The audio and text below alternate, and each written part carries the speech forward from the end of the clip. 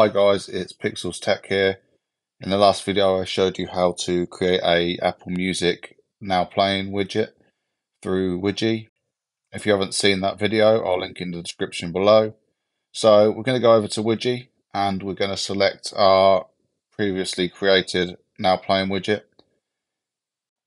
We're going to click Edit as a copy and we're going to quite simply go over to the menu. It's the third menu in, and we're going to just press the plus button on widget size, and that will easily change the size of the widget. Obviously, we now need to rearrange. I did show how to move and resize all your assets in the last video, but it is as simple as pressing the plus and minus buttons on size and the reposition on the arrows. Just keep moving, resizing and repositioning until you find the layout you want. You can obviously change the text and colors if you wanted to. My buttons here are too close together for my liking, so it's a case of opening the folder, just going into each individual button and spreading them out a little bit.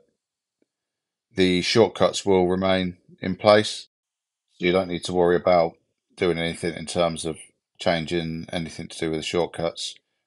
And unless you're changing the aesthetics, you don't need to change anything within the buttons.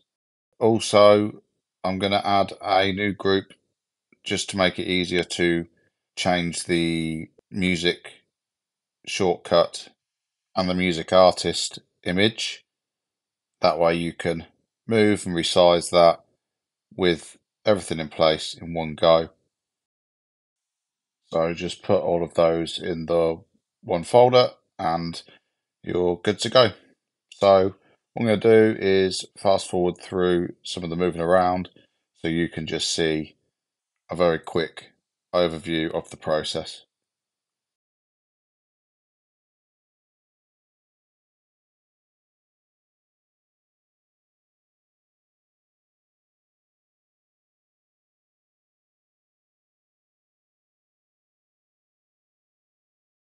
And there you go.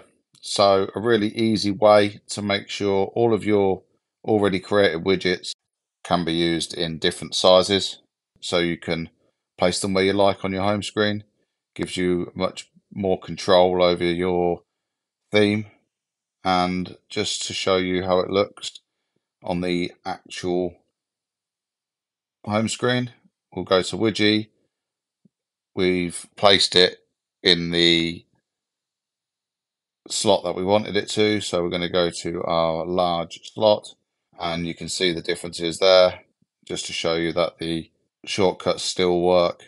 I'll just press the play and you can see it's now playing, pressing the different shortcuts as you skip, and your refresh still works, so everything works fine.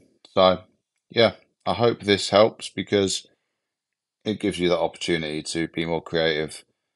And in the next video, I'll show you how to just quickly recolor this widget.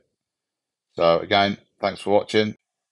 Like, subscribe, ring my bell, feed my ego, and all that wonderful stuff. And I'll see you in the next one.